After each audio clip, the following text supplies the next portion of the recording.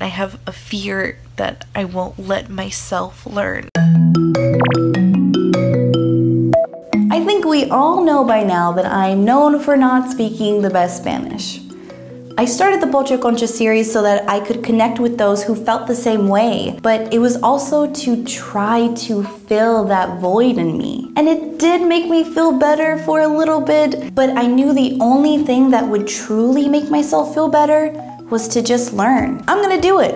I'm gonna learn Spanish. One thing I wanted to know before I started this Spanish journey was, why didn't my parents teach me? My parents, they spoke fluent Spanish, they still do, but when it came to growing up, they didn't teach us Spanish on a regular basis. And I think it was because they moved us to a predominantly non-Latino area, you know, a middle-class Mexican-American family. They wanted their kids to have equal opportunity with all of the other kids that were in school. So they didn't want us to have accents. They didn't want us to carry what they thought might be excess baggage that they had growing up. In our family, everybody spoke Spanish. And when it came down to the children, they wanted to prepare us for the situation we're going to be going into. So, but when we tried to speak Spanish, it was kind of funny to them, and then they'd make fun of us. They would laugh, yes. and then we were like, oh, forget that, I'm never going to speak Spanish. So I wanted to bring my nanny in to talk a little bit about how she brought up her kids, my dad, with Spanish. When I started school, and I didn't know how to ask my teacher to go to the bathroom, so I made pee in my chonies. So I said, if I ever have kids, they're gonna learn English. I taught my 3 kids English first, but I did speak to them in Spanish because my parents spoke Spanish. So how do you feel about me learning Spanish? Well, you knew it, Maya, when you were going to high school, but you just didn't keep at it. I lost it. So there were a lot of reasons why they didn't teach me. I can't dwell on that because it's out of my control. The only thing that I can control right now is how much I want to learn. The first thing I did was search for tutors. I finally found a tutoring company called Strommen Inc. and explained to them what I wanted to do, and they were down for it. So they set me up with one of their tutors. His name is Yoán. She's 3rd or 4th generation Mexican-American, and so there's already some kind of underlying connection and lots of structures already built into her mind linguistically, and it becomes easier to teach these people Spanish because they're kind of attuned to it already. Language, in order to learn it, just like when you use it, you have to be very chill, you have to be calm and be receptive to all kinds of things. Class number 1 was the basics. I already knew how to say a majority of these things, like I am working, I'm hungry, I'm a woman, and oh, actually I got that from Gadiel. Just got done with my first class. How did I do?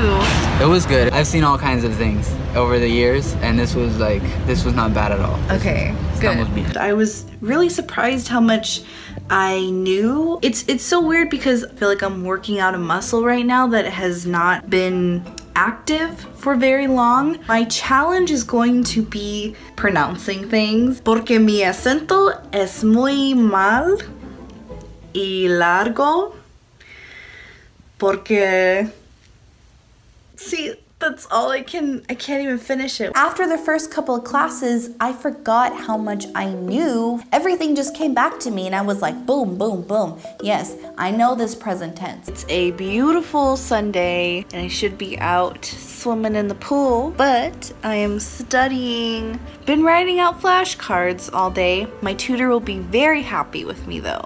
I've also started to label everything around the house. In order to efficiently learn, I had to practice every single day for about an hour and a half. This even meant on my days off.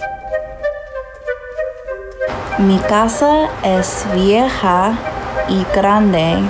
My house is old and big. Estoy estudiando mi español tarea porque yo necesito practicar porque sí. ¿Qué hace la gente en la fiesta? What did the people do? Muchas ventajas. All I want to do is sleep, but I gotta keep going. I gotta keep doing the thing.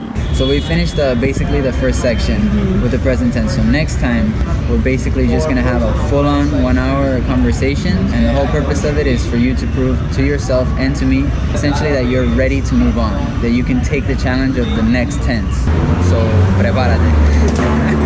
Oh shit. I have my first Spanish exam on Monday.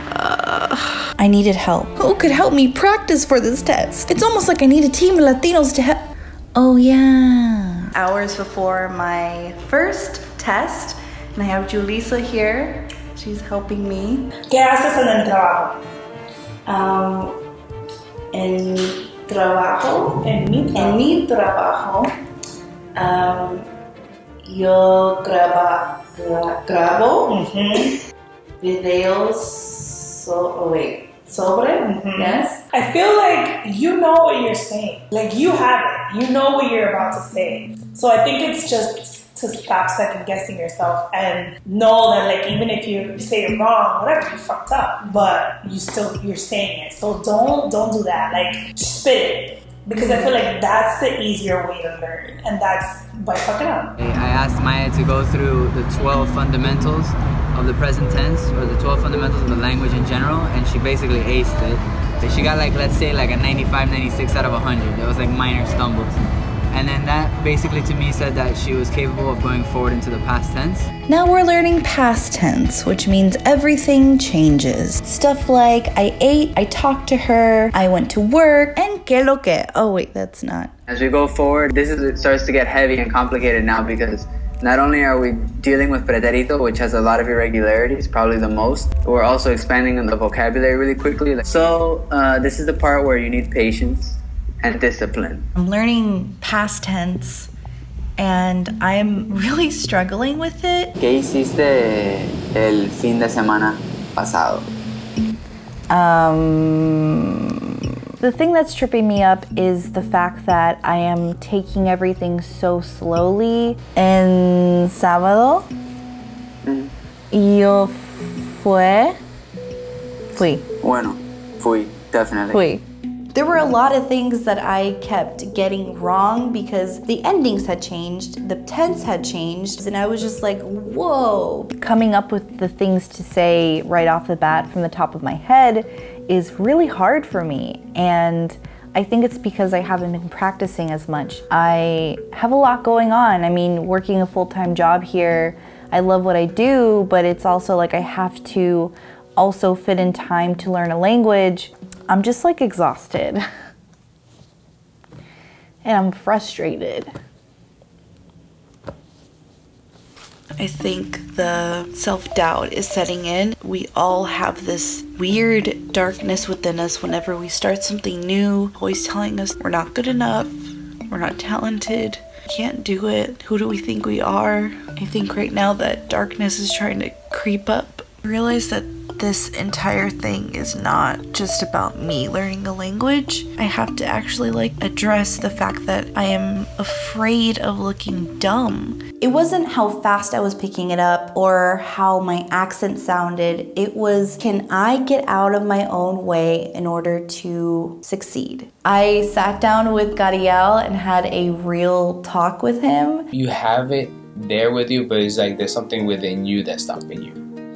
That's the truth. You have it because like you understand this. I talk to you in Spanish all the time. You hear me speak Spanish all the time. And what you're feeling right now is perfectly normal. Once you break that barrier and you go right at it, I think you're gonna get this shit down, you know?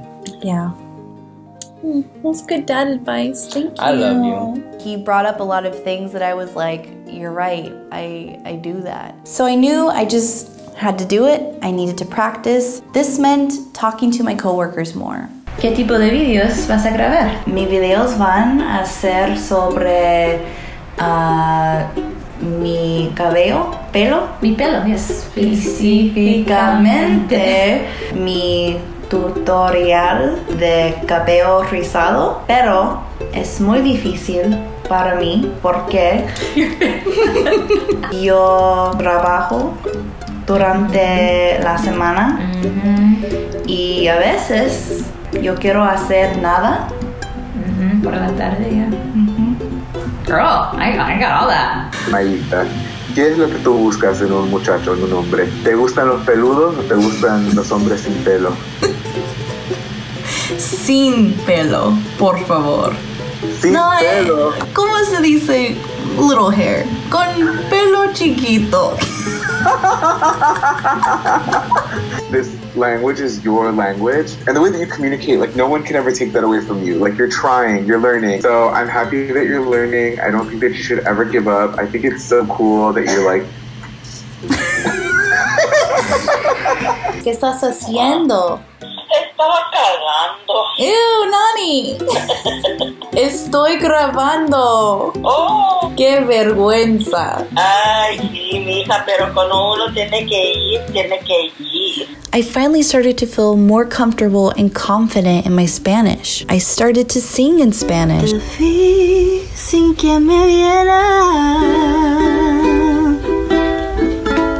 Te hablé sin que me oyera. I even spoke Spanish in a Beto-like video. ¿Y sabes que Jorge y Chena are getting a divorce? No, pensé que todos sabía. Well, it's down to the end of my Spanish journey, and am I fluent? No. But I'm okay with that because I thought by becoming fluent in Spanish was going to solve all of my problems. But it was more so about reconnecting with my culture and pushing myself past my comfort zone so that I could learn. It was an emotional journey. This Spanish journey is only the beginning. I'm excited to continue to learn and to fail because I realized in those fails and in those mistakes, something beautiful came out of it. Gracias por ver mi video y espero que you liked it.